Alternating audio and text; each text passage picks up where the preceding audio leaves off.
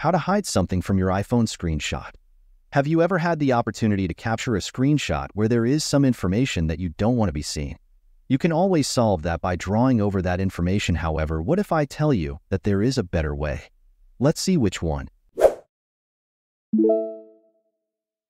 Okay, first of all, to enable this, we need to download the application called Text Mask. The application is free and can be downloaded from the App Store. When you open the application, you should select the image you want.